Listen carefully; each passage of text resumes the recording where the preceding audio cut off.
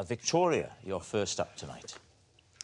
I was once unable to wave at Prince Charles because I was holding a wounded seagull. Please, team. Is that your nickname for David? I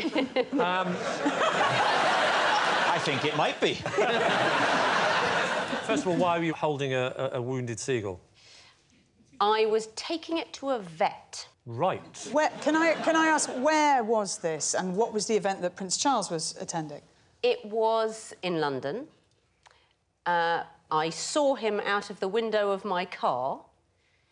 You were driving? Initially, the seagull was on the passenger seat. Right. But it got a bit jumpy. I've seen you drive.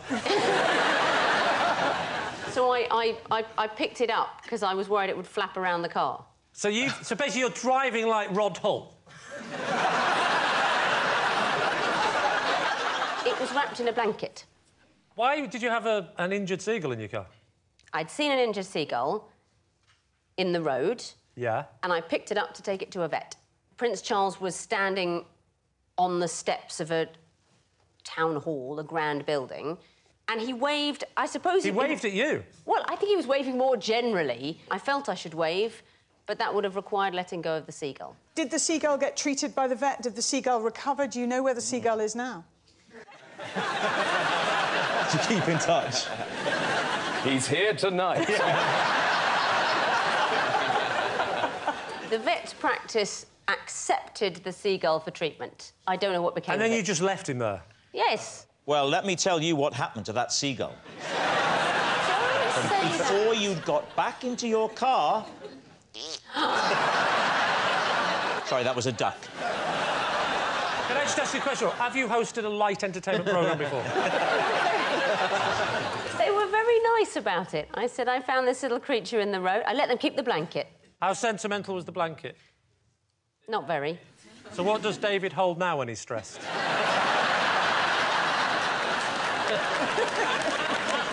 Have you always had a soft spot for wounded animals? Yes. All right.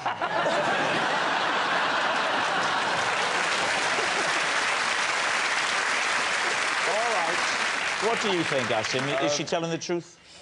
I kind of want to believe it because it's a lovely story, but I don't know. If he really waved at her, she's dropping the seagull, she's waving back. So at least she'd have lifted the seagull a bit and gone... Going, look, can't wave, seagull. Don't worry, it's not a swan.